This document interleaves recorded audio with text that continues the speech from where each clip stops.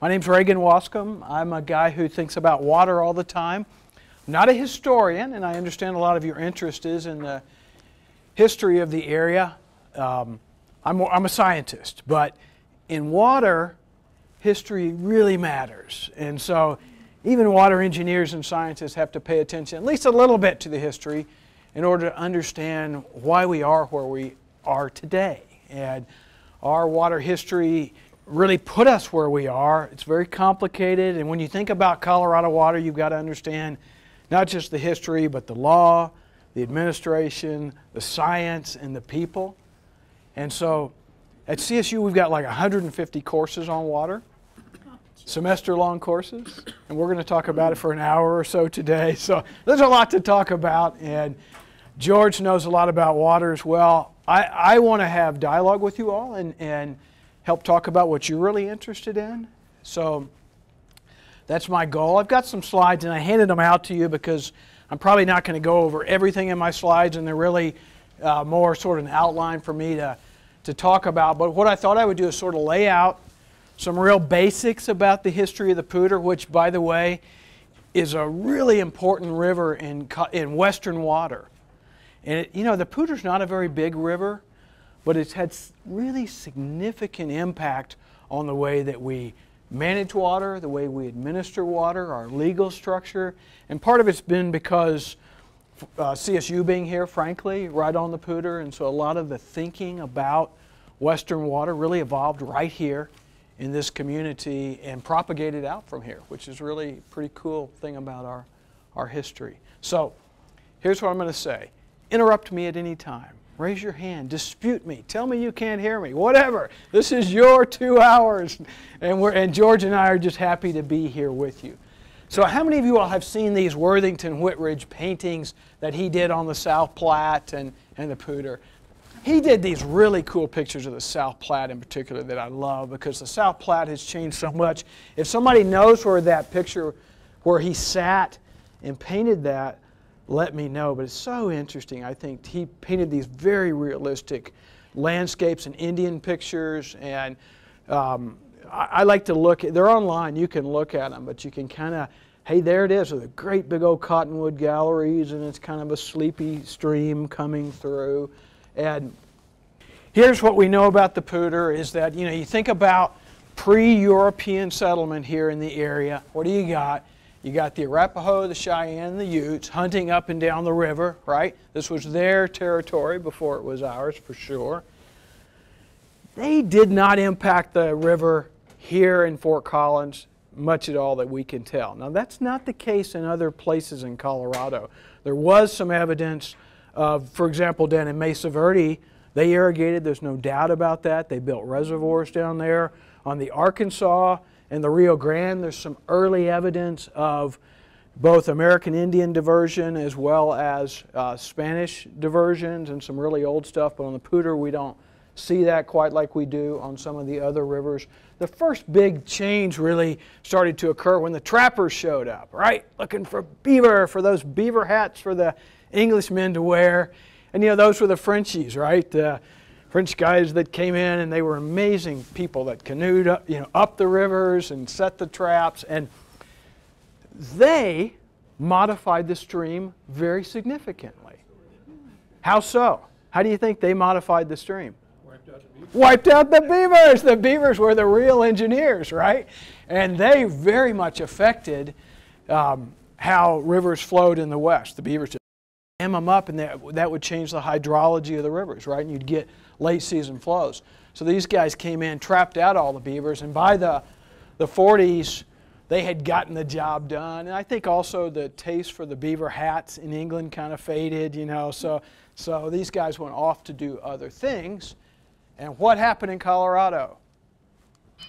Gold in 1859, right? That was the big game changer that brought folks out from other parts of the U.S. Remember, we'd had the 49ers who had gone to California, figured it out there, played out that, the folks who got the early claims, they did great. And so, of course, we had the Clear Creek finding there in the Denver area, and they went upstream from there. Now, the gold miners absolutely affected both our streams and our laws around Colorado water. Now, the Poudre clearly wasn't a big gold stream, though, was it? I mean, they came up and they looked around, but you don't see the kind of gold mines, right, up and down the river like you do when you go up I-70 and you're going through Georgetown and places like that. It just wasn't that great. Where was our major gold camp in this area? Manhattan, right? Anybody been up there to the Manhattan? Yes? Yeah, the big town of Manhattan. So really it wasn't a rich gold strike, but what happened when the miners came in, they used placer techniques, right, where they needed to divert water from the river in order to work their ore, right? That's the way they did it. And so they were the original big diverters on our streams in Colorado. And you know, they had this idea on the claims, right? You'd make a claim, first in time, first in right on making that claim, and you had to work your claim in order to keep your claim. And what you find is those ideas transferred to Colorado water as well. The idea of first in time, first in right, you have to work it to keep it. If it's abandoned, then somebody else can get it. And so gave everybody a one-page overview of that whole business about Colorado water law. Okay, very good. So the miners began to really change our rivers in the way that we thought about water. And what did they do besides that? I mean, the really big thing that happened, most of the miners didn't end up being rich miners, right? They ended up in the saloons and then, you know, doing other things. And so what really happened in 1859, there was a guy by the name of Wall. I think he was from Illinois. He was actually on Clear Creek, and he realized, man, this mining is hard work. But I'm a farm kid, and I know how to farm. And so what I'm going to do is I'm going to raise vegetables for those miners. And so that began the idea of diverting water for agriculture on the Front Range. And 1859 is really when we see the first diversions on our rivers and stream in Colorado that's sort of pre-Spanish. So down the oldest water right in Colorado that's still being worked is actually 1852 in the San Luis Valley on the Conejos. But again, that was part of the old Spanish land grants and a completely different system. So what began to happen starting in 1859 and going from there was the development of agriculture. That was the economy, right? That's what people knew how to do. So it's mining, trapping is pretty much gone, servicing the miners, and then beginning this development of agriculture. And so the original settlers to the valley that were going to settle and stay, in other words, not just moving through hunting or trapping or something like this, came in to farm and to raise cattle. And so the early homesteads around Fort Collins, we've got some pretty good documentation of those, and they came in and they brought their crops and their seed from the Midwest, right? And they were raising what you'd expect: wheat, barley, potatoes. Back in those days, a lot of your land had to go to raising feed for your livestock. So, you know, oats used to be the biggest grain crop in the U.S. Why? Because of horses, right? It was all horsepower. And so what you'd also do is you'd grow oats and hay and alfalfa, so we had a lot of that. We had orchards that came in with these folks, planting those orchards as well. And, you know, LaPorte and others grew as trading centers for farmers to bring their stuff in, buy staple goods, go out, and so that's how these towns began to develop. And one of the interesting things about Fort Collins that you don't see now is that this was a major sheep growing area. We were big on sheep, and CSU started researching this idea of sugar beets in the 1880s as a potential crop for this area, and it started to catch on. And part of what happened is the sugar beets were a tremendously labor-intensive crop, but the tops of the beets were fed to the sheep. And so we started this sort of economy of feeding sheep, and actually Weld County is still #1 county in the U.S. for sheep on feed. So it persists, but not like it did back in the day. Yes, sir? Did you say they were raising the sugar beets for feed? No, it was alternative. So the tops, you know, are no good in the sugar process. So the beet was the cash crop, but beets and sheep kind of evolved together in this area. And one of the things as water developed, you know, when you fly into this area or fly over it, you see all of these little reservoirs up and down the Front Range. You guys have seen those? most of those were built starting 1890s to 1900, and the reason they figured out the sugar beets really got going about that time, 1890s, but it's a long season crop, and they needed water to finish out the beets at the end of the season, and by then the river was played out, right? By August, there was very little water in the river, and so a lot of these reservoirs up and down the Front Range were originally built for sugar beets. Look at that picture down in the bottom. That was in Fort Collins. Who knows where that was? Yeah, kind of still, right? And if you're on the trail there, what's on the other side of the bike trail, across from where the sugar beet plant used to be down there? Well, a little further down, what I'm thinking of are those huge, the lime dumps, right on the other side where there's nothing but kochia weeds will grow. So, you know, they used a lot of lime to extract the sugars back in those days, and you can still see this in any of the sugar beet plants around Colorado. The one at Longmont, you see it, and Greeley with these big lime dumps, and you can see it across the river there in Fort Collins where our old sugar beet plant used to be. There's only one sugar beet plant left in Colorado now. Anybody know where it is? Fort Morgan? Yeah, good. You guys are highly educated. All the others are gone. So everybody, any beets you see growing, they all have to haul them out to Fort Morgan. Okay, so Camp Collins, you guys know all about Camp Collins. The reason I throw Camp Collins in when we're talking about Poudre is it tells us something about that river, and that is, and it took us a while to learn this, right? We had to learn it the hard way in Denver in 1864, right? We know what happened in 1864 in Denver, right? And the Arapaho told them, hey, don't build there. And they did anyway, right? And it totally flooded. Well, same thing for us. You know, these mountain streams look pretty tame until they're not tame, just like what happened last September with the flood. And of course, Camp Collins moved it to current Fort Collins. And yeah, Joseph Mason, I threw this in. They started looking after the 1864 flood. So it started in 1862, flooded in 1864.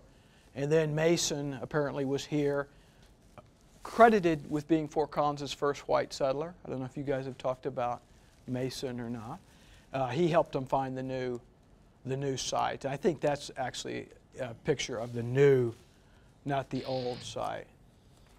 Okay, so now let's talk about something I know more about, which is water development. So the way things developed in the Poudre Valley is not very much different than the Vrain or the St. Vrain or the Thompson or any of the tributaries of the Platte or the Arkansas or, for that matter, the Colorado River system. And that is, folks would come in, they'd tend to be near the river. That was the best lands, right? Those bottom lands near the river. You'd build your own, you and your sons and your, whoever, you'd build your own little ditch and try to water a patch of land. And they figured out pretty quickly that, a man and a couple of sons couldn't really get the job done, right? It was a much bigger job to build these irrigation ditches and to control that water. By the way, there weren't any engineering schools or classes in hydraulics, right? These folks had to just figure it out, and there was lots of failures. So lots of ditches, small ditches, began to be constructed in the 1860s. And in Fort Collins, the Yeager, Watrous, Wedby, Secoy, and Coy. Those were the first ditches, and most of those were right in, between City Park and downtown Fort Collins. Very close there is where those guys were developing the original irrigation in Fort Collins. And it was manpower and horsepower. But what began to happen pretty quickly, and obviously when you're building a ditch that big, you're undertaking a pretty good job there, is folks began to organize. And water is really a very social thing. I mean, you've got to have people working together or they're working against each other. And this is when things really began to develop in water in Colorado, as we began more of these community ditches. And so you guys know about the colony movement that started? So in the 1860s and 70s, there must have been some thinking back in the Midwest and the East about sort of this idea of utopian colonies and getting together as groups and moving out west. And remember, we had Horace Greeley telling people to go west, young man. And so there began this idea of colonies. And so our first one was the Mercer colony, and that was about out there in the city park area. It didn't catch on, apparently. There's a new Mercer ditch, but that was new, not the original colony. That one didn't stick. The Union colony was the one, of course, that Horace Greeley and Nathan Meeker settled over there in the Greeley area, right? That was a temperance colony. They were looking for men of good character that didn't want to drink, that wanted to work hard and come out there and develop the water out there at the end of the Poudre, right? So they were on the Cache la Poudre, but on the other end of where we are. Fort Collins colony was a little bit different, and as I understand it, and if somebody knows more about it here, correct me, but they really came out to settle this place. They really weren't so much about, I mean, I think they might have allowed a little cider or something like that. It wasn't a temperance deal. It was more about how do we get this place settled, because we have this community and we have this ag college. Remember, CSU started in 1870 also, right? We didn't start classes till 1879, I believe, was when our first class was. But the university was founded then. And the Fort Collins colony came out. But the significance is the colony started digging ditches off the Poudre. And when you got these colonies, you had a lot bigger ditches. So you had the Union colonists down there in Greeley digging their canals. And then you had these folks up in Fort Collins digging their canals. And so remember, 1864 was the flood that wiped out Denver and Camp Collins, etc. 1874 was a really hot, dry summer. It was a drought. And it's an important date because what happened, so they had, Greeley had its Union, they had their canal number 2 going. They were irrigating, they were developing their farms. Midsummer, the canal dried, the river dried up. Have you guys heard this story? So the river dried up, and they're like, what in the heck? And they go upstream, and there are those Fort Collins colonists that have finished the Larimer Canal number 2. Ben Eaton was involved in that, and the Lake Canal, and they were draining the river. And so they called for a meeting, and they met at the Eaton Schoolhouse, apparently. And it was hot, and these guys, remember, these were Civil War veterans, with one arm, and they had been through battle, and they were battle-hardened guys, and the stories are great that you read about it. Tempers flared, people called for their, go to your guns, men, let's settle this like Civil War veterans, and, basically the Greeley folks were saying, hey, we got here first. And the Fort Collins people were saying, we don't care, we're upriver of you. What's the argument here? And remember, they came from the East Coast where the basis was riparian rights, right? And riparian rights says if you're near the river, if you're on the side of the bank of the river, you have the right to divert it. Your diversion has to be de minimis. In other words, you can't affect anybody else, but remember, you're thinking Eastern mentality, big rivers, etc. And so they had come with this idea of riparian rights out to the west, and they found out really quickly it wasn't going to work, okay? And this was the beginning. And what ended up happening, actually, shortly after the meeting at the Eaton Schoolhouse, when they were mad and wanted to get after each other, it started raining. And it had a long, good spell of wet weather. People cooled off and said, let's talk about this and figure it out. So this is 1874. And 1876, we become a state, and written into the Constitution, the Colorado Constitution, is this really important idea that the right to divert unappropriated water cannot be denied. Also, the water is owned by the people of Colorado. Okay?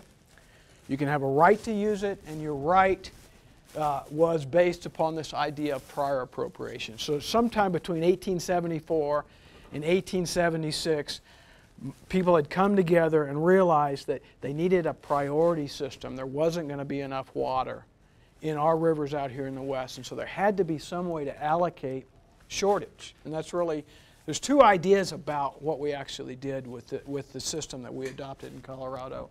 One was, did I go back?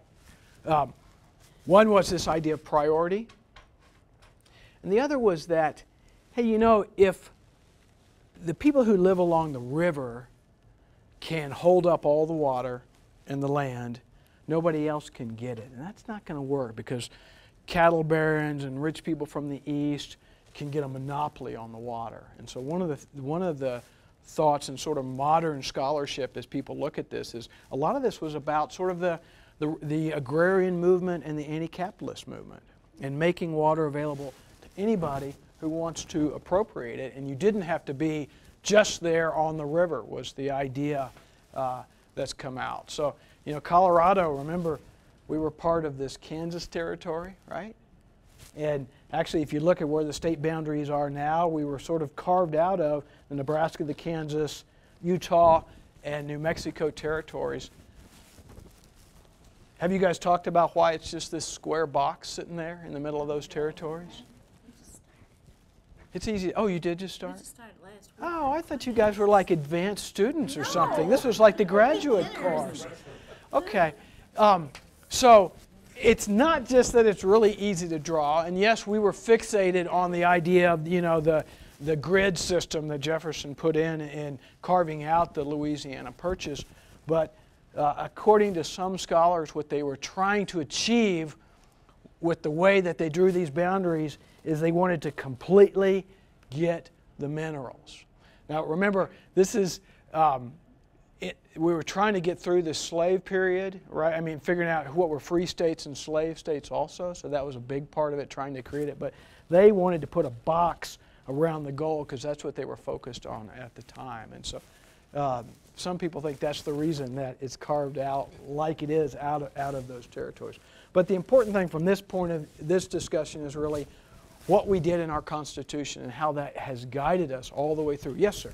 Fort Collins in the Nebraska territory? Looks like it was, doesn't it? I don't know how good this map is. I found this, but it kind of does look like it was right on the edge of that when they carved it out. So the interesting thing, of course, is John Wesley Powell, of course, you know, when he went out and did his run down the river in the, 1870s, and he went back and did his report, he said, man, you better organize those states by watershed. If you don't, you're going to have trouble down the road.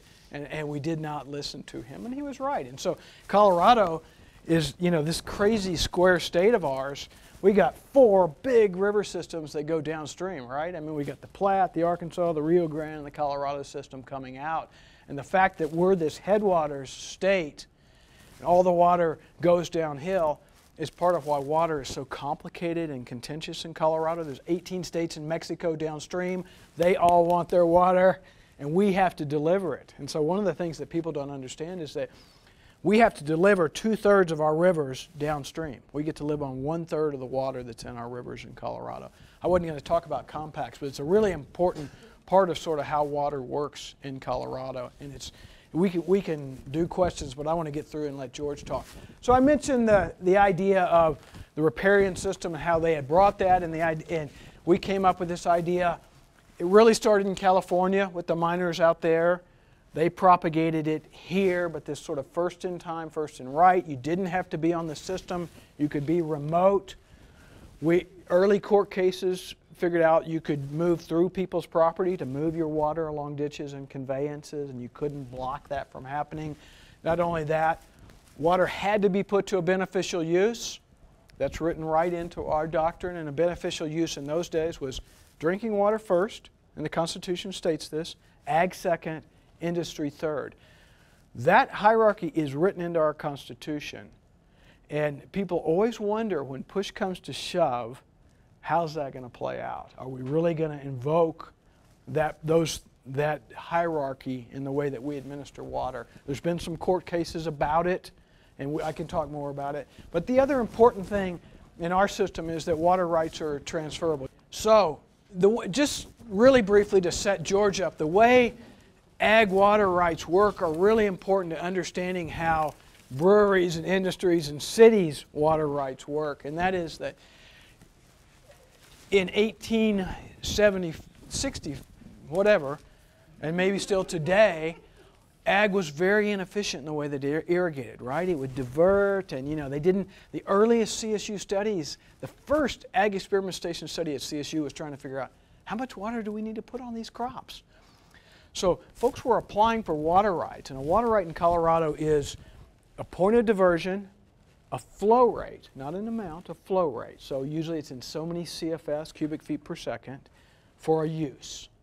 So you got a place, an amount, and a use is the way a water right looks, okay, still today when you get a water right. That's what they look like. But an ag water right, you've got a diversion that's going to be, in most cases, a lot more than what the crop consumptively uses. And what happens is, because of that inefficiency, you're pushing out flood irrigation, you're going to have water percolating below the root zone, and you're going to have water running off as you have water that returns back to the stream, okay? So most of the early water rights were ag water rights. They worked like this, and what happened in Colorado is we developed a system to where the next guy down here would make his appropriation based upon what we call that return flow. Okay, and this is really important to understanding what's transpired in Colorado as we've gone further.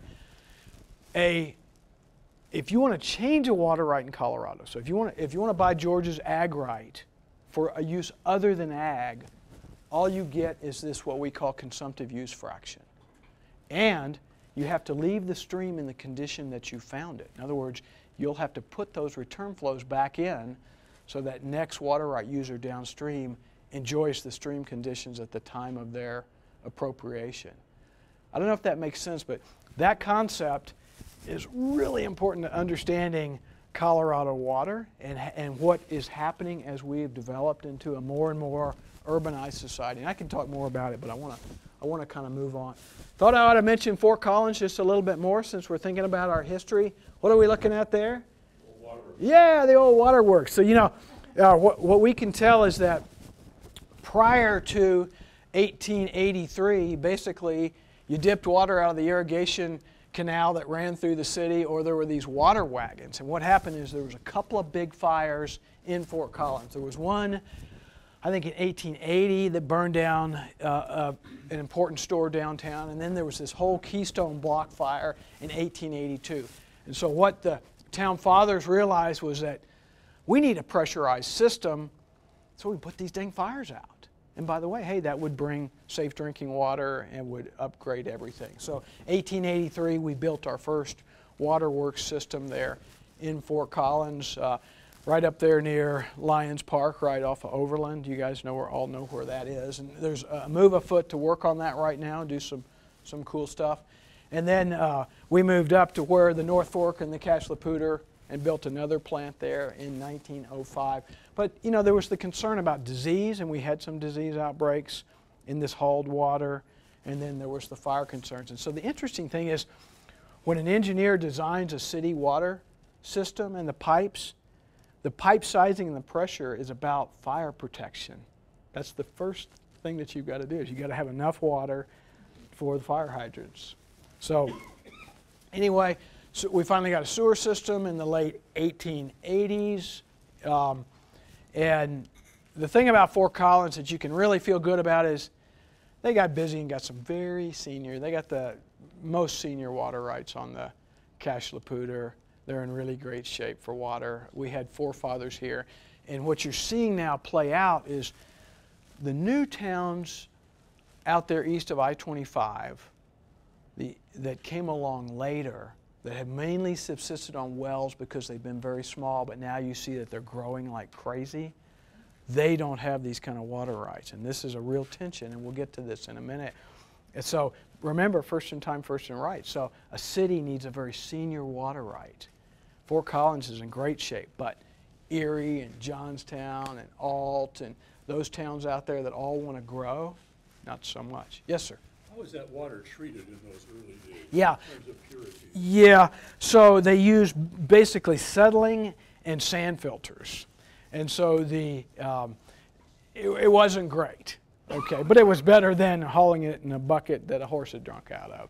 So, you know, the idea of chlorination came on later, and I can't tell you exactly when, but, you know, the basic game was you'd get your intake above your city so that you didn't have the effluent downstream. And, you know, Fort Collins didn't actually have advanced wastewater treatment until like 1948 or something. I mean, so yeah, and you know, so the downstream, yeah, it was always more problematic being downstream than upstream in terms of good, healthful water, but it was basically settling in sand filters were the main treatment techniques that they had. Let me jump to the Poudre, and I'm going to try to set the stage for George, talking just a little bit about this river that's our watershed and that we really care about, and sort of we developed here, right, in the Cache-la-Poudre basin. And the Poudre is a really interesting system. It's a headwaters river, comes off of Rocky Mountain National Park, right?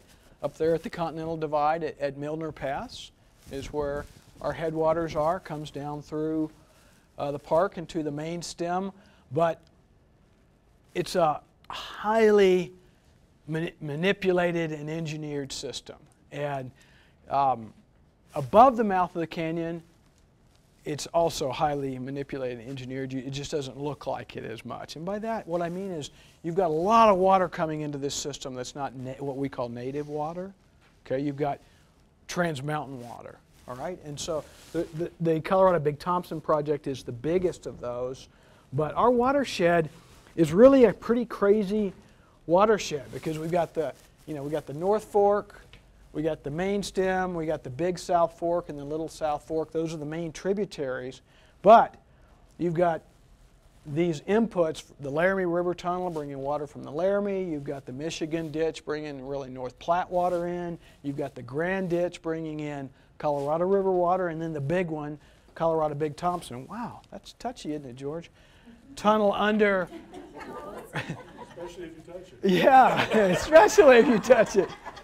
Big Thompson project bringing in a whole bunch of water that, of course, comes to Horsetooth and then dumps into the Poudre. And so the hydrology of the Poudre, it's just really different. And one of the great things about having water from these other basins into our system is a lot of times the way, in Colorado there's a drought somewhere every year, but a lot of times it'll be on the east side or the west side or the south slope or the north slope. And so you really build a lot of redundancy into a system when you have these trans-mountain diversions, okay? And a lot of this water from the CBT project, of course, goes on down the Platte, the Colorado Big Thompson project. And that was an amazing project that really some folks in Greeley figured out and worked really hard for. It changed Colorado water totally, but it was back in the 30s, was dry. They realized they had already completely appropriated the Platte River, and they knew they needed more water, and hey, the Colorado River was sitting over there, ripe for the picking. It just took millions of dollars in engineering and a lot of political will to get that project built, and they did. So here's the important thing. George. Just a real important part of what Reagan's talking about is the fact that that's called foreign water because you don't have any junior rights filed on it downstream, so you don't have to worry about the return flows. And so everybody's real hot for that water because it solves a lot of problems for them if they want to use it for municipal or other power plants. It's 100% usable, and there's not a return flow obligation. So trans-basin water or developed water is good stuff. CBT water has a very strange, so in most cases you can for example, Laramie Tunnel water, you can use it to extinction. And that's the case of almost all trans-basin water except CBT water, which you only have one use on. So in Colorado, we have a single-use water for all of our in-basin water. So you only get one use at it. And that's why we have the problems with gray water and water reuse and some of the things that are adopted in other states. CBT water also has that one-use rule. So it's really interesting. But when you look at the flows, the native flow of the Poudre is about 300,000 acre-feet, and you can see CBT adds a big chunk to that, and so does other basin trans-mountain diversions there, trans-basin imports. And so important. So 65% of it in the water, the native flow is snowmelt. And I think the other thing, and I'm not going to belabor this, is one of the fundamental things about Western water is that it's highly variable. If you're a water manager, average doesn't mean anything. You don't care. I mean, it's great. It's how you can plan. But drought is what drives us crazy out here because we can go from really great flows on the Cache-la-Poudre, 700,000 acre-feet, to flows way down here like we had in 2002 and others where super low flows. And so this is one of the issues that you have to deal with in Western water. And the other one that's really fascinating is because it's a snowmelt driven system, this is how the hydrograph of a river, this is sort of stylized, but Poudre and these native flows without transbasin water, really low flows, right?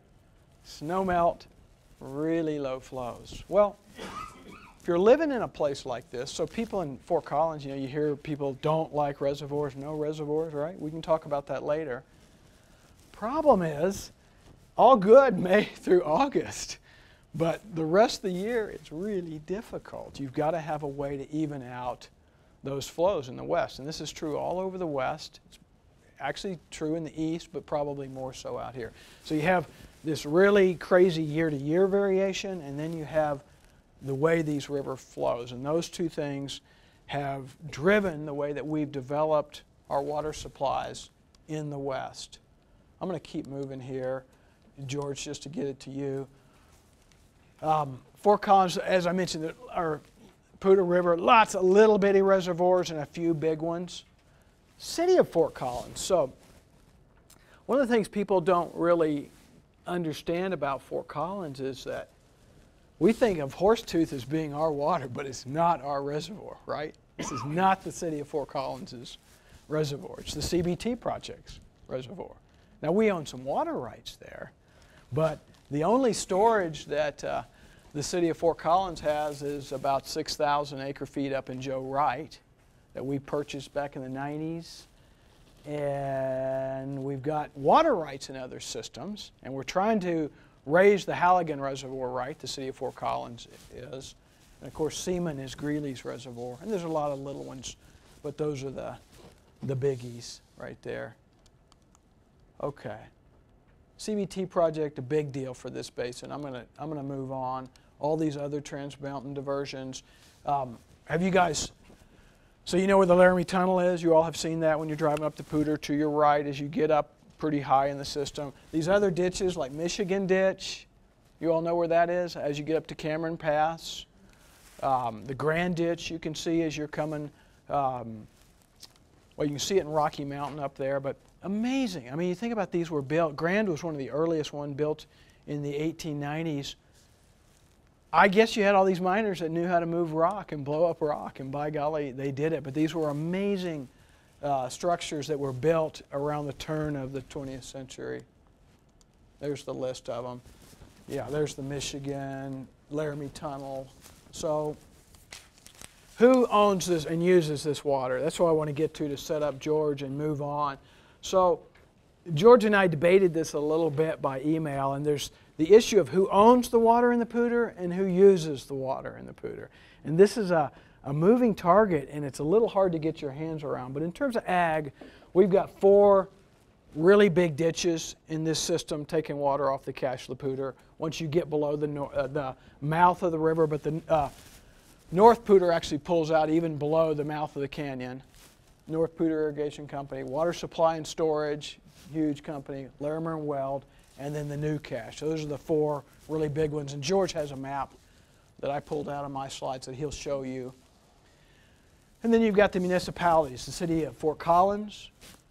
Greeley, of course, has their drinking water off the Poudre also, right? The Union Colony came up here early and got water off the Poudre, and they have their treatment plant, right? You guys know where that is? Right near Watson Lake is where Greeley has its water treatment plant. And then right next to City of Fort Collins' treatment plant, below Soldier Canyon there. So if you go, what, all the way up LaPorte Avenue to, yeah, I think it's all the way up LaPorte to the foothills. You'll see on one side Fort Collins' treatment plant, and then behind that is the Soldier Canyon filter plant. And that's for the so-called tri-districts. You guys know about the tri-districts? So City of Fort Collins utility does not service most of the all of the water in the City of Fort Collins. And there are these water districts, and there's 3 big ones, Fort Collins Loveland, Elko, and then North Weld. So all of the growth, City of Fort Collins' utility is pretty much hit build out. Okay? So all the growth that you're seeing to the east and the south is managed by these tri-districts. reason this is kind of interesting and I think important for the dialogue that we're having here in Fort Collins is the Northern District is trying to build the NISP project, right, Glade Reservoir. City of Fort Collins is opposed or oppositional to that for some reasons we can talk about. And one thing you hear people saying is that the City of Fort Collins will not benefit from Glade Reservoir. Strictly speaking, if you're speaking of the City of Fort Collins utility, that's correct. But you got a whole bunch of citizens of Fort Collins and surrounding area that are part of that project and who are looking for that water for their growth. And so just wanted to clarify that point. I'm going to move on. This is a pretty interesting map. It didn't come out that well on your slides, but you have like, I don't know the exact number, it's 13 or 15 major irrigation diversions and diversions from when you come out of the mouth through the city. And that's why the river through the city, you know, it's kind of a canal, right? I mean, it doesn't exactly work like a free-flowing western river because there are so many diversions upstream and, of course, the old ones that come in. A lot of our growth has been out over those ditches and those ag areas, and so a lot of that water has come into the City of Fort Collins' portfolio. As we've built onto irrigated agricultural land, that water comes in, and it becomes part of what the city has to work with. But the Poudre is what we call a working river, highly diverted, highly manipulated. Humans use it to do what they do, which is raise crops and have city life and have beer, Anheuser-Busch. And so this is the tension that you feel in this community about recreation and environmental values versus sort of that working river and how the system has developed over 150 years.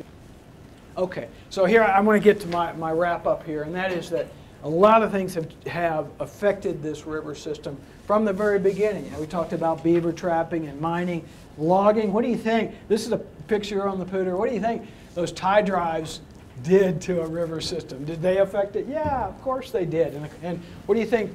I mean, as you look at our rivers, the Big Thompson, the Vrain, and the Poudre, putting a road right along the river is great, scenic, right? But it affects the ability of the river to access its floodplain and act like a natural river. And so we've done a lot of things to change the way that our rivers work out here in the West. That's the reality. And so looking back to, you know, a pre-1860 river and thinking that's what we could have is not going to happen. But the question is, what should we have? What can we have given where we are? And so a lot of the really interesting stuff that's happened in the last 40 or so years is what I call new values and new beneficial uses. You know, human values have changed. And beginning in the Nixon administration, when we put in the Clean Water Act and NEPA and we began to pass all those environmental laws back in the 70s, things really did begin to change. And in Colorado in 1973, began this idea of in-stream flow protection and making that a beneficial use. That was never a beneficial use before. Water for the environment being a beneficial use. Poudre is a wild and scenic river, the only one in Colorado right now. Got that designation in '86. And this came out of a negotiation. Some of you all were here, I know. The earlier talks about damming the Poudre, remember the earlier groups, before the one that we have now, Friends of the Poudre and whatnot. And so there was going to be a large on-channel dam on the Poudre. Northern District was going to do that. Big discussion with the environmental community. They made a compromise back in the 80s with the environmental community, reserved the right to have a dam on the main channel in the lower part of the river, and got this designation of wild and scenic for the rest of the river, which essentially took away the option of damming the upper part of the Cache-la-Poudre River. Then we started this in-channel, recreational in-channel diversion thing in Colorado around 2001. What's that? Kayak parks, saying that's a beneficial use. In other words, you're not taking, so this is a huge mindset because we always thought about water beneficial use being consumptive use, using it for beer or crops or whatnot. The idea of water in the river being a beneficial use has been a very difficult thing to take forward in Colorado. Yes, sir? What's the dividing line between the upper and the lower in terms of the agreement on, it's like, Where's the wild and scenic? yeah, I think it starts about 5 miles from the canyon mouth. So they left, do you know the exact, it's somewhere in the 5 to 7 miles. They left, see, so Northern had this water right. They had 2 big water rights on the river, the Idlewild and the Gray Rock right. So they left that very bottom part, potentially. Now, is it going to happen? Look how hard it's been to build Glade, which is off-channel. But they left that possibility in the earlier negotiation. And the current environmental groups in the community don't really recognize that they made that agreement. Do you know what I'm saying? So the environmental groups that negotiated the agreement in the 80s, those folks are gone. Some pretty significant Fort Collins people were involved in that. I testified before the House Natural Resources Committee trying to reconcile the difference between ag and environment when that was actually agreed upon. So it was an agreement. The thing in Colorado is the only group that can hold an in-stream flow right is the Colorado Water Conservation Board. They had 4 on the Cache la Poudre. They have hundreds around Colorado. The recreational was you had to go in, and by the way, Fort Collins pioneered this idea and it's propagated, but you had to go in and make some change to the riverbed to build a kayak park or something, and the water that was needed for the hydraulics to make that system work could be filed on as a water right. Very contentious issue. The water management community in Colorado fought hard against this because they saw bad things happening, but it's actually worked out pretty good. And you see in Golden and Vail, Steamboat, lots of recreation around these parks. Fort Collins, driving north on College Avenue, power plant, old power plant, and now the CSU's Energy Institute. Look right downriver as you're going north on College, the bridge, and you're going to see where the Coy ditch structure is, and then you'll see some things in the river. So Fort Collins has not a recreational, but they started it with this idea of an in-channel diversion. And Fort Collins has those water rights, and they've been through water court and litigated all the way up and through. So this is really environmental. This is really recreational. Maybe it's the simple answer, but the idea is it's not consumptive. The water stays in the river. It's moving the channel. No, well, usually they just put some rocks Shaping the flow. channel. Yeah, they shape the flow. They throw some rocks in, etc., but they don't consumptively use the water or take it out of the channel. And then 2009, Poudre got this designation as a natural heritage area as well. George, I'm trying to wrap up. So I was building all this to Glade Reservoir. So we talked about this idea of a big on-channel reservoir in the Cache la Poudre. Really hard to do for environmental reasons now to build an on-channel reservoir. And so the thinking in the water community is, okay, can't dam up the river canyon because people value the river canyon for all sorts of reasons. We'll go off canyon.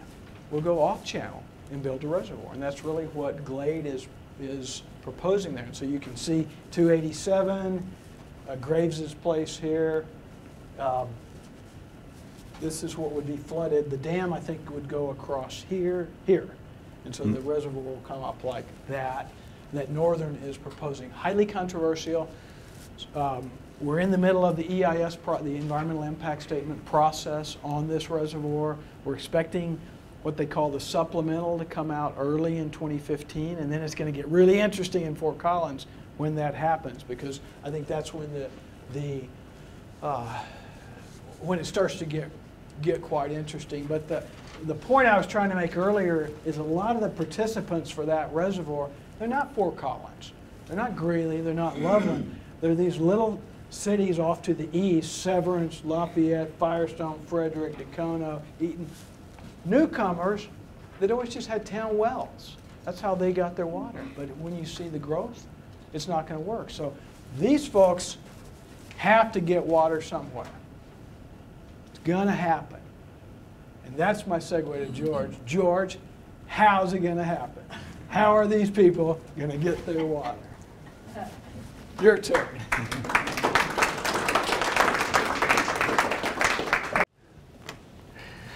I'm going to talk a little bit about how these water issues are transforming our landscape.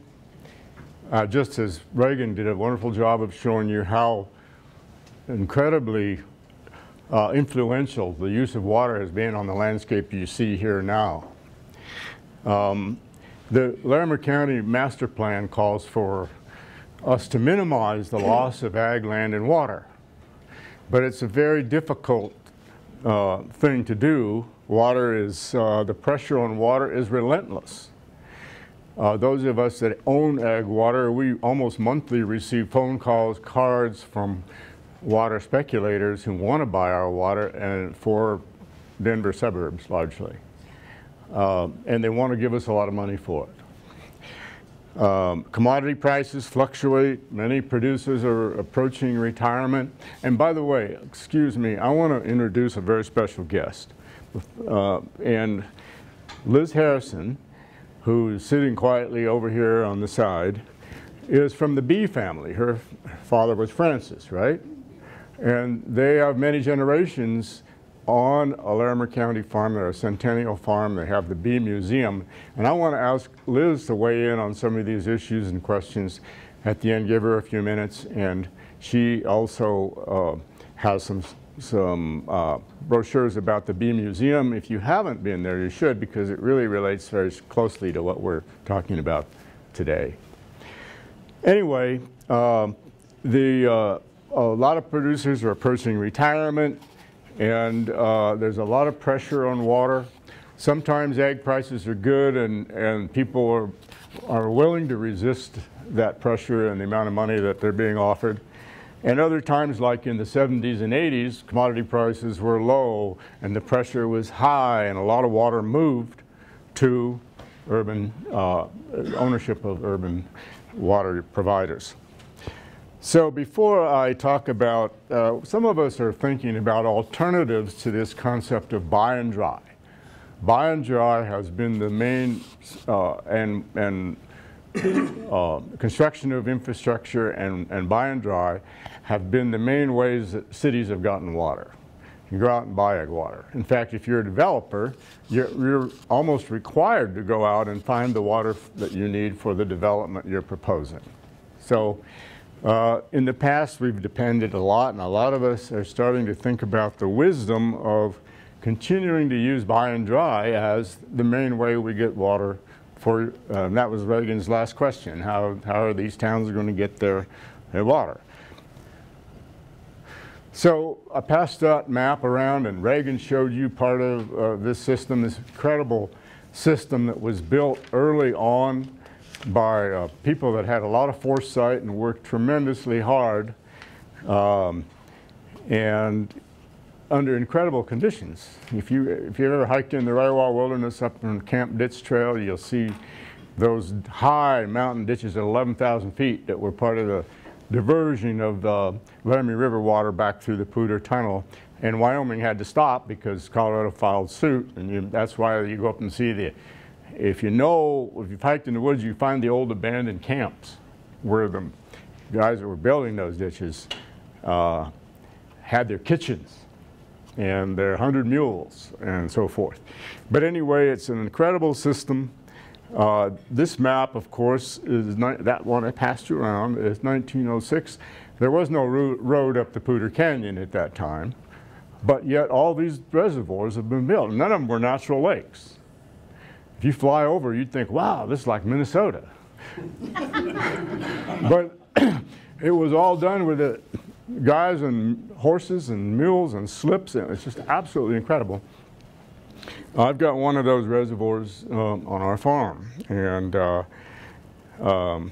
one of those lakes is called Bee Lake. And I'm going to ask Liz to tell us how we got the name of that reservoir named after her family. I'm sure that's an interesting story. The early residents understood the value of water, and they were willing to put effort and money into the infrastructure that was needed to take water from the few places it ran naturally to the places where it could be used for a lot of other things. This is a view of kind of the current irrigated acreages that we have in Larimer and Weld, and some of the crops that are being grown with that water. And this is Fort Collins, and this is Greeley, and you can sort of just imagine straws reaching out into that landscape and sipping water that is needed. And we're slowly seeing quite a bit of not as much dry up in Weld County, but certainly we've all experienced dry up in Larimer County. There are a number of farms that have been purchased, water rights have been purchased and have been dried up. An alternative scenario is that we devise a method by which some water can move back and forth. And I'm going to plant that, some of the alternative ways that might happen, so that we can maintain an irrigated landscape at the same time we're providing for part of the water needs that urban areas have. Unlike a lot of places, we don't have a lot of corporate farming. We have mostly farm families here that have been here a long time, and the bee family will be a wonderful example of this incredible intergenerational knowledge base that we stand to lose if we lose an irrigated landscape. I would like to just do what we did it as an ag board. When we started to talk about this issue, we went to the public and we tried to remind people all of this. We talk about beneficial use of water. We wanted to remind people of some of the benefits that are associated with an irrigated landscape like this one.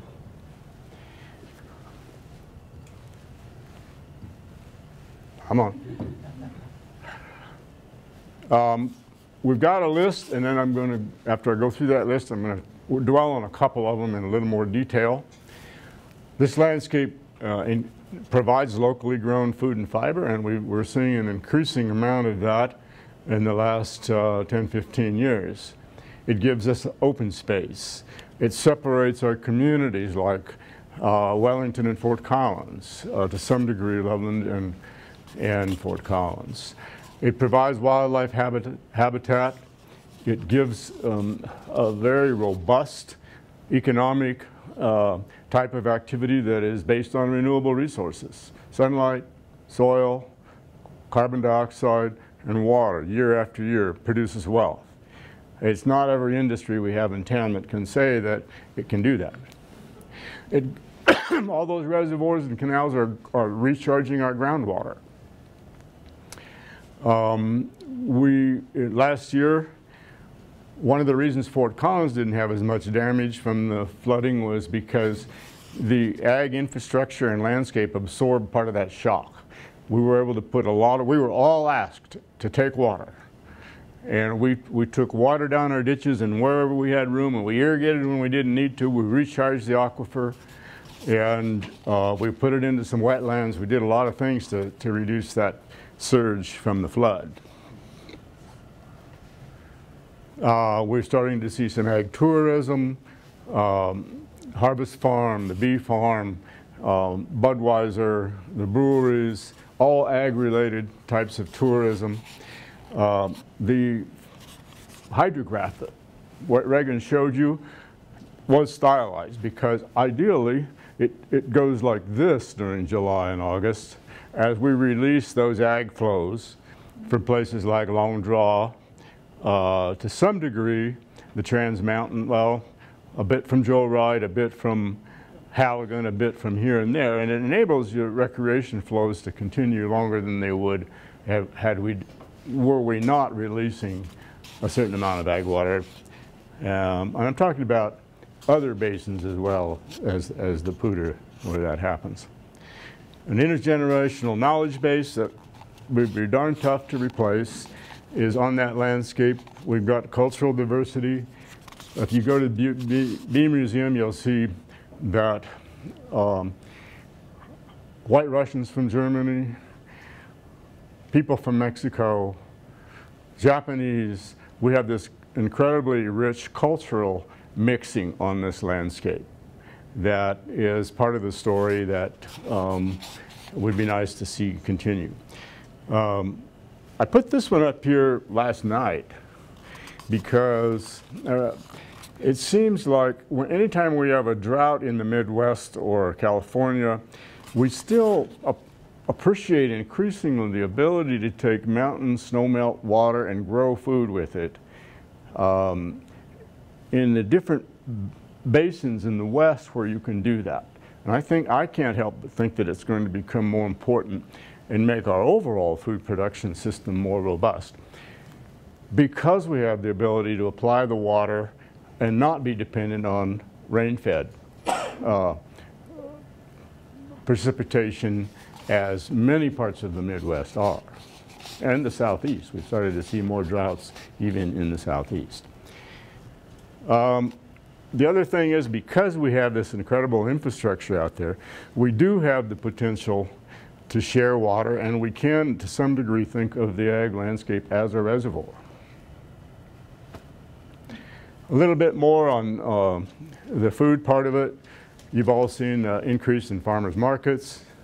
There's a lot more people buying local grass-fed beef or local natural beef or local crops of one another. We've got, I know among my hay customers, for example, I've seen a lot of people inquiring about buying more things directly from the farmer. We've seen, I think, about an 80% increase in the number of direct sales off of farms in Larimer County. We've got the CSAs, a lot of literature and discussion about people appreciating knowing where the food comes from and whether it's safe, reducing the carbon footprint. This is somewhat debatable.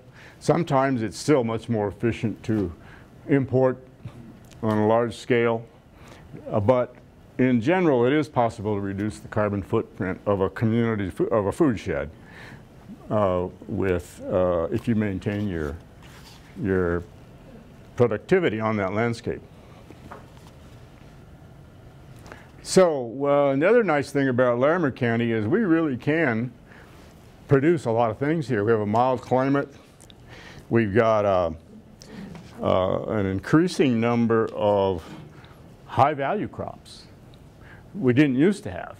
You know, we started out with the sugar beets, with the small grain, with livestock and dairy, and now we've got a lot more fruit and vegetables. We've got specialty crops, and we have a pretty high degree of integration between the different aspects of the food system. For example, everybody likes, including vegetarians, likes the idea of organic food. But they forget that most of the nutrients for organic food come from confined animal feeding operations, like dairies and feedlots. So, and we have, you know, my neighbors and myself included, I'm trying to make a transition to more compost and manure and less commercial fertilizer.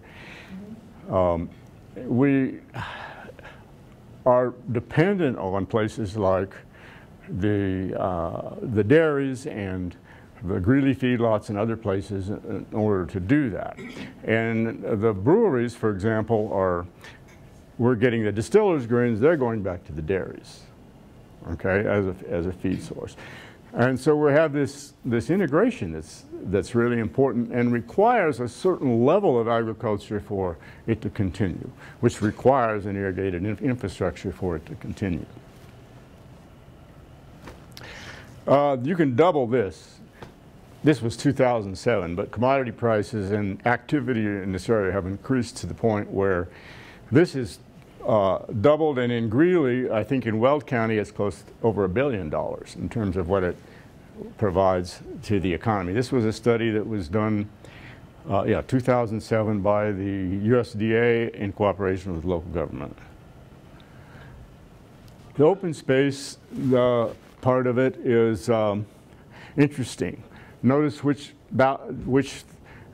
issue passed by the highest margin in this election.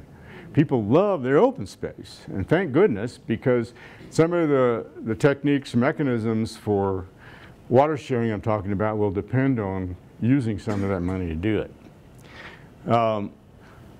Most open space is still protected and managed by private producers. That's a scene from my place there. And if I didn't have water, and if people didn't have water, those places are going to sell, and they're probably going to subdivide. So, and then you spend millions of dollars more to replace that open space, which we do. I mean, we have the millions now that you guys have agreed to, you've extended that for 30 years, basically, 25 plus the 4 that are left. So we have a good revenue stream to do some of these things that are possible. That landscape provides a certain amount of wildlife habitat. That's a scene from I often have 2,000 or 3,000 migratory waterfowl on one of my reservoirs. I have trumpeter swans, I have sandhill cranes, I have white-faced ibises. I have all that stuff. And it's largely, and I have 50 acres of conservation easement on some wetlands where I've got 3 species of endangered fish. The brassy minnow, the red-bellied dace, and the Iowa darter. And all across this irrigated landscape, you're going to see migratory waterfowl. You're going to see deer and mammals using those areas as well, especially around reservoirs and along canals where you get all that extra wetlands. So when you hear environmental groups talk about, it doesn't matter, let's get some of this ag water and make the river healthy, be careful. Because you've got a certain amount of the same kinds of things being provided all across the landscape along different canals, around different reservoirs and on different farms that you would be able to revive to some degree along the river. There's no free lunch anymore. You barely touch this thing and it would change. I have to punch it.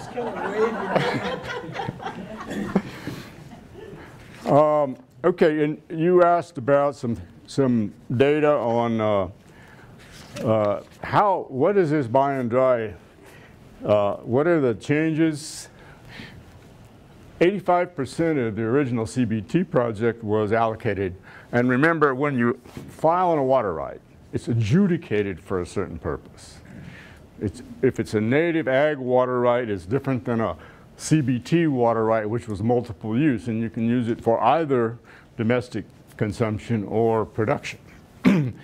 And currently, probably down to 33%. I've got 34%, but this slide's probably a little out of date, is owned by agriculture at this point. I irrigate in 2 companies. One is the North Poudre Company, and of that, of the original 10,000 shares of North Poudre stock, about 72% of it is now no longer in ag ownership. That doesn't mean, however, that all of it has left agriculture. Most of us irrigate with about half water we own and half water we rent. So we're renting back those decrees, that portion of the water that North Poudre water that is now owned by either the Tri-Districts, City of Greeley, City of Fort Collins. We're renting that back, and we depend on that rental water very much more than we used to, especially in Larimer County, not as much in Weld County. But that also is one of the ways, remember this, because one of the things that we're going to talk about is can we provide water to the urban utilities, and in return can we ask them to not change those decrees and keep renting them back in normal years. So that's one of the concepts. And at a recent meeting I was at, a dairyman stood up and said, we have to change the way people think about irrigated agriculture, because everybody says ag's hogging all the water. He says, let's change the conversation. This guy was a dairyman. He says, let's remember that a lot of this water returns to urban areas as milk, meat, grain, vegetables, and so forth. And another thing that's commonly said is water transferred from ag will be a main source, the main source of the base supply for urban areas. Well, so we're thinking, can we not at least provide drought year security and recovery, and can't we deal with emergencies without changing those decrees? And that's one of the things that we're part of the conversation that we'd like to change. And the utilities would say we have to have buy and dry because that's the only way it's secure. So one of the challenges is, can we develop secure long-term agreements that give the water providers the confidence that it is a legitimate part of the supply so they can sleep at night? Because those guys don't sleep at night if they think about somebody who can turn on their tap and no water comes out. And of course, yeah, well, Larimer County, I remember in the late 80s people said, ag is dead in Larimer County. That's all right, we get plenty of places to get our food from. And again, there's this whole kind of everywhere you look discussion about wouldn't it be nice if we could maintain a food shed and buy locally and produce locally, even though truth is a lot of what we produce locally goes into the larger national ag system. But to some degree, people you're not going to see that concept go away.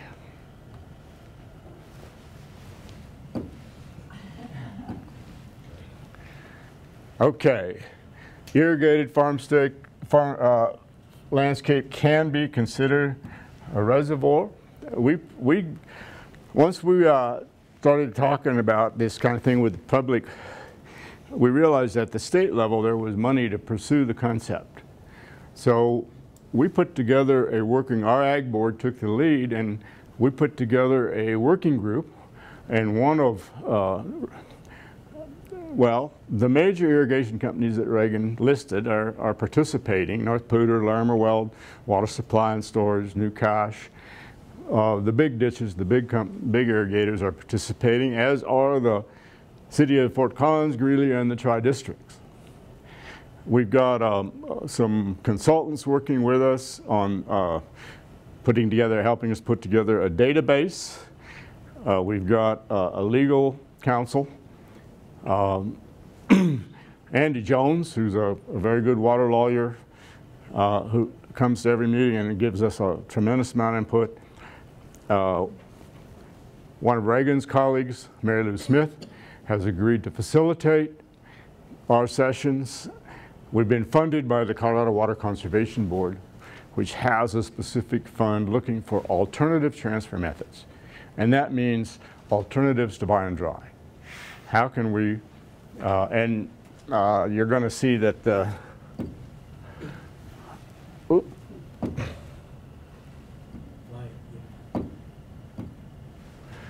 okay, so that's the map that Reagan pulled out of his.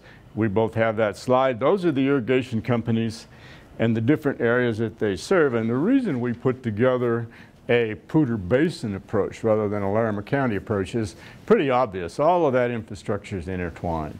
All those diversions, all those ditches, Larimer Weld, it's all hooked together. So we're happy to have the Larimer Weld irrigators and the City of Greeley involved, and we're looking at this as a basin problem between our whole watershed all the way to the South Platte. Now, not all these partners have the same goals and objectives. The water utilities, again, they want security, they want more storage in some cases, particularly Fort Collins. And others want more water supply, base supply, raw water to add to the water rights that they have now. In ag, we're after minimizing permanent transfers while protecting property rights. Everybody's a little skeptical about any kind of new program that, you know, I can remember when conservation easements were controversial. Now they're pretty routine. Most farms and ranches accept the concept, and they have organizations that have legitimatized that with them. But we're still on the cutting edge of these ideas, and you're going to see some division of the type you're talking about for a while yet. suspicion that somehow the government's involved and they're going to try to tell me where I can sell my water. But the truth is that none of these alternative mechanisms are regulatory. They're willing seller, willing participant. And we do, both of us, hope to keep more water in the basin, because right now the biggest threats are, I think, people that want water for all of those little towns that Reagan mentioned. You know, the towns that all want to be Fort Collins, even though they don't have the water supply or the same history as we do. Yeah. Can you define by and dry? By is all right. I'm a water intermediary, and I'm looking for water for Aurora or for Frederick or Firestone or Dacono. I approach you as somebody who owns water, and I might buy your farm with the water. That's what happened with Thornton. Right. They came up and bought a lot of farms that had water, and eventually those farms that water will be transferred. See, that's the curse, along with the blessing of Colorado water law, is that transferability. In Wyoming doesn't have that. You can't use ag water for urban supply. Water in many more cases is tied to that ranch, tied to that farm, tied through a U.S. Bureau of Reclamation project that said that's what it was going to be. Here, we can move that water all over the place because of the exchangeability, the reservoirs, the canal system. We can drop it in the river and get people down, take their water up here. And so eventually that person that buys that farm and that water is going to find a way to get, they may have to build some pipeline, but they're going to get it to Thornton, or they're going to get it to Dacono, Frederick. And you have to put dry-up covenants on that farm afterwards.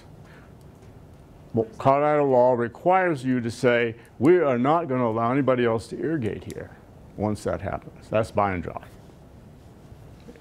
Does that answer your question? Well, kind of, but why did they do that? Why can't they? They want the water right for the Well, I know they want the municipalities. water right, but why can't you transfer new water in there to keep that a working farm if that's possible? Well, it's just the rule, because everybody's worried about return flows and about all of the other requirements that are could conceivably be circumvented if you allow somebody else to put water on that place. Okay, so we both hope to be able to keep water in the basin. And notice the difference. We're all in this together in this working group, but not everybody has the same needs. Here's the Larimer well irrigators. They still own most of their water. They have some CBT water, and but they're much more reluctant to say, even in a dry year, that we'll share with Greeley, because they're growing onions. Okay, that's a high-dollar crop, and they'll plant whatever onions they can with whatever water is available, and they don't want to share. But on the same time, on that same system, you have people growing small grains that could share water. So it's a mixed bag. Up here, this is us guys in Larimer County. A lot of us irrigate with North Poudre, and we're much more interested in rental water security and more willing to share if we can get that. Okay, so you know, all of these partners in this working group are a little different. Here's Fort Collins. What this shows you is your storage of CBT water. And Greeley, I'm sorry, the storage per capita. Storage owned or controlled by the provider. Greeley has a lot more storage than Fort Collins does. We're pretty dependent on Horsetooth, which we, like Bregan said, we don't own, and we really need projects like Halligan. And we need it for the reason that he described to you. If we're going to share water between ag and urban, they don't just need it in the summer, they need it all year round. So we need to be able to park that shared water somewhere that we can And it may be that we can park part of it in the reservoirs we already own, and some of us are scheming about which ones already that are lower elevation reservoirs. But anyway, the working group is different, so they all had different kinds of needs, so we knew we were going to have to think about different mechanisms for how to get there. We've been reinforced. The state governor has got a state water plan going on, and it's got a pretty healthy dose of language in there about you guys need to think about alternative transfer methods. Dry and dry is not the only way to get your water. In communities like Greeley, for example, have you been by the Leprino plant in Greeley? Take Budweiser and multiply it by 4. Oh, jeez. It's an enormous plant. Built on the old sugar beet plant site. Huh? It's built right where the old Greeley sugar plant. Yeah, right. And 60,000 new dairy cattle have moved into Lerman-Weld County to supply that. Now tell me how many acres of irrigated forage are necessary for 60,000 dairy new cattle. Yet, Greeley doesn't have an open space program. They don't have a strategy for minimizing the loss of ag land and water. At least it's not verbalized and defined as much as our own here in Lerman County. They still think they can have everything. The Greeley guys that are participating in our group are really a good bunch. They see this issue, and they understand, I think, the economics of how do you keep something like Leprino, going to be a huge benefit to Greeley. How do you keep them viable if you're slowly drawing up the resource that they need? So here's what we're working on. I'll give you a real quick overview and then a little bit more detail. We're working on water swaps where we trade decrees. We're working on lease agreements that are more secure and longer term and fairer than the ones we've seen in the past. We're working on interruptible supply agreements, longer term agreements where farmers would agree to provide some water to municipalities over time mostly from the water that they own. We tried thinking about the water we rent, and we had a couple producers think that was the area we really needed to go to and say, all right, we won't rent so much water from you, but we'll provide a recharge basin and we'll plant a cover crop on those acres that we normally use your rented water on to enable you to meet state requirements. And I'll explain a little bit more in a minute. But we did the economics on that, and it still hasn't worked out as much as just using your owned water as an interruptible supply. And this one is the one that recently popped up that everybody likes the most. It's called buy and supply, and I'm going to tell you about how each of these works here in a minute. Okay, last year when we had all that water coming off of the Hyde Park fire area and the river was black, and the city couldn't treat that water, it had such high carbon loading. We agreed to provide, those of us that irrigate with North Poudre agreed to provide our CBT share, which is in Horsetooth, and we'll take the black water. So the city Fort Collins gave us 1.5 acre feet for every acre foot of CBT we gave them. They didn't think there would be much response, but they had overwhelming response. All these people were willing to do that sharing, if you will. We had some questions about, and we did have to dredge some, how pivots often irrigate out of a pond where they run the water into. Some guys had to come in with front end loaders and clean out that black sediment, and there was a little bit more wear and tear on the turbine, on the impellers and so forth, and the pumps, but for the most part it worked out pretty well. We got a little more water, we got some nutrients, and we didn't have too many impacts. So this is an example of a win-win deal. If we could make long-term agreements where X number of farms were always standing by willing to do that, then that provides some security. The water utilities said, well, yeah, but you know, we might sell that farm in 10 years. So there's still, but then the guy from Greeley pops up and says, I'll do it if the farm has a conservation easement on it. So that's kind of one of how the discussion went on this. It's particularly unique to Fort Collins and North Poudre because of the CBT, and there's no recharge, there's no return flow requirements on that. And that really simplifies this type of mechanism. Short-term leases. In 2002, when we ran short of water, everybody ran out to the ag community and said, will you give us some water? And the ag community said, aha, yeah, but it's going to cost you this much.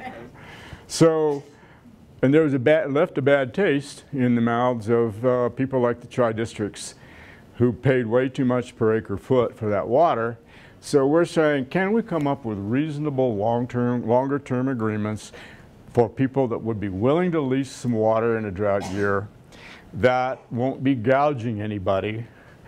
And can we use some of the administrative mechanisms already in place at the state level that allow us to do this?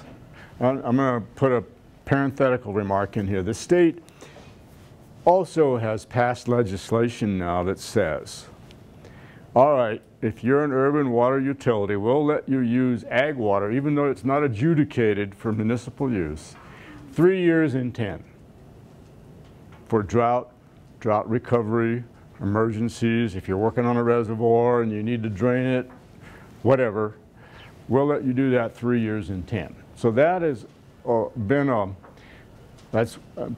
plus this piece of legislation has cleared the way for some of this type of water sharing that we're talking about. All right, this is an interruptible supply agreement, and it's different than a lease in that these producers agree to provide, and by the way, we're doing this not just for the Poudre Basin. The state has asked us to come up with mechanisms that could be considered in other basins, and so not everything that we're working on is only for Lemmer and Weld and the Poudre. But the concept is this. Can we agree for 10 years or 15 years that if we get a situation where we need some more water, usually drought farming, that you'll fallow some ground, okay? Or you'll use deficit irrigation. What's that? All right, I raise alfalfa. I irrigate, I put up 3 crops of alfalfa every year. I could, but it'll go dormant if I don't irrigate it after the second cutting. So maybe I just irrigate 2 cuttings and then I make some water available that way. Or you could plant drought-resistant crops. So there's different ways that you make the water available. And what's in it for the producer? Well, you probably get paid something on the order of what you would make in a normal year planting that parcel, okay? You might get rental water guarantee thrown in there. And so it remains to be seen. This has been talked about in different parts of the state for some time, and there's still some reluctance on the part of both parties because maybe the producer just doesn't want to, I'm going to try, and farmers like to farm. And the idea of agreeing ahead of time to not farm so that these guys in town can, dilute their whiskey is just not, doesn't set too good. And the water provider says, well, yeah, again, that farm could be sold, and then we'd be, it's not really a secure supply. So anyway, we're still working on it. This is the one that I said didn't work out economically, but we're not sure, we're not sure that it couldn't be done. And that is where people rent water, I'll be real nice and say, I won't rent your water this year. Well, the town said, what? It's our water. If we want to use it, we can. Yeah, no, but wait a minute. I'll provide a recharge basin for your return flows.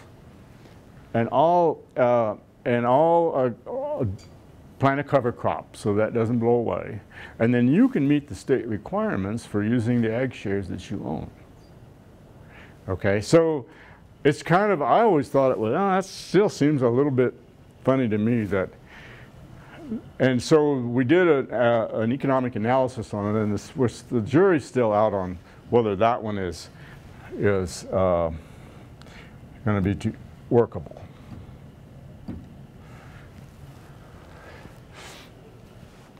Okay, the last one is the one that everybody said, yes, we think we might be able to live with this one for sure. Even though we'll pilot, we might agree to pilot the other ones and see how they go. We're not going to put everything into it. This is one of my favorite pictures from the farm because that was $8 corn.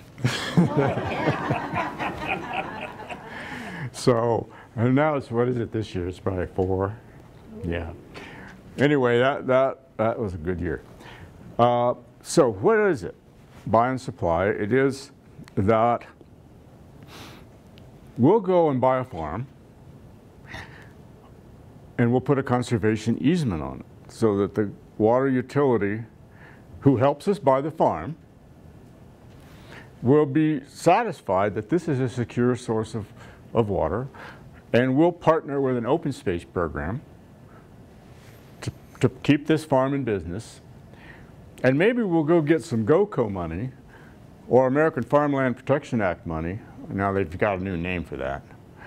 And we'll begin to buy several parcels that would actually, and we would put conditions on that easement saying that this farm agrees to provide water to the urban area in a drought farming or drought recovery or an emergency. Or you could even say this farm, if it's a farm that's blessed with, like Liz's family's farm has both wells and surface irrigation. So maybe we could, with new efficient techniques, we could actually squeeze out a little water and permanently put it in base supply for that community. See what I mean by base supply? That water then is not just available during a drought year or a drought recovery. It's part of the portfolio that the town can go change the rights and have that water. So this one people seem to like because of the security. Utilities seem to like it. It would be willing seller, willing buyer. Producers, not all of them have heirs and assigns. May need to sell. There will always be some farmers and ranchers that need to sell. And so one of the questions that we've asked them on a survey we've just sent out is, if you had the option, you needed to sell your farm and your ranch or your water, would you, and a developer was here with cash in hand, if you could get an equivalent amount, even though it wouldn't be so immediate, it might take a little bit of negotiation, a little bit of legal work, and you could sell it to this partnership between, it could be, eventually we actually have a water bank that does this kind of transaction, but for now, we'll probably just start with individual utilities and individual producers. If you could sell to an open space utility, GOCO consortium, who would pay you pretty much the same price, even though it took a little longer, would you be willing to do that? Now, if you're just going to sell and get out and go get your Airstream and go play golf in Arizona, then you might not be willing to do that. But if you really are thinking about if you care about agriculture and you're doing some estate planning, that probably is a term that resonates in this room. But I need a transition talk with my oldest son. Anyway, that's the buy and supply concept. And it's the one that the utilities brightened up and said, yeah, that's the one we like the best. Did the farmers agree? Pardon? Farmers like that too. We don't know yet. Those of us that have our fingers on the pulse seem to think so because, first of all, you get your equity, you realize the equity in your property equally. Your property rights are, it's a willing seller deal. And in Colorado, there's any number of combinations. You know, we have this wonderful tax credit for doing an easement. Do you do the easement first, or do you buy it and then put the easement on? I mean, there's different ways of doing this. If you buy it first and then do the easement, it would be a lot easier on the farmer because he could get the money and go to Arizona, okay? And so, yeah, that's the part we want to get funded for round 2 on, is to figure out how to do these things in a way that makes the most sense. And we're waiting for feedback from farmers right now. I think as we speak, that survey is finally going out to all the irrigators that asks them about these different mechanisms. Would they be willing to participate? And we'll know a lot more about that. So that's what we're doing. That's that slide there. I'm on track. All right, what we hope to end up this year is simply to have clear descriptions of different water sharing mechanisms, the perceptions of irrigators and shareholders and utilities, prototype agreements for each of these kinds of things, long-term lease, interruptible supply, and water decree swaps. We're putting together a database that better describes how all this water works, who has what shares, how much do people rent, how much do they own. And that's not easy either. People play those cards pretty close to their chest. And we haven't had complete buy-in from all the irrigators in Weld County on that yet. But we are compiling a pretty good database that, or at least a better one than has existed before. And so we would like to get funded to keep this kind of stuff going, and because we really think that we're at a crossroads right now. If, as Benton Mackay says, every healthy community needs some combination of good urban tissue, good pastoral tissue or ag tissue, and good natural and wild tissue, we still have the potential for that here. And ag is not dead. I mean, fortunately, commodity prices have been good enough that kids are coming home to farm. You know, the big farm families around here have some kids that have come back and wanted to get into this. So, and we've got all these young, hard-working kids you see on their hands and knees at the corner of Taft and the old 287, Native Hill Farms and places like that. They're real farmers. You know, and part of our struggle is to close the gap so that the people in the ag community all consider each other part of that community, and not just big guys that, you know, there's some really hard-working young farmers that want to get started, and we can do a certain amount for them as well. And a lot of them need these early old ditches like you talked about. They're close to town. There aren't very many parcels left that are served by these, because these ditches have the senior rights. You can turn your water on earlier and you can leave it on later. And that's what you need if you're growing those vegetables. So that's one of the things that we've been asking the county open space and the city open space programs to do, is map those remaining parcels and those remaining water rights, so that with some of this open space money we can target a few of those places to help incubators incubate some of these things. Okay, well, body language tells me it's time to quit and open it up to questions from you.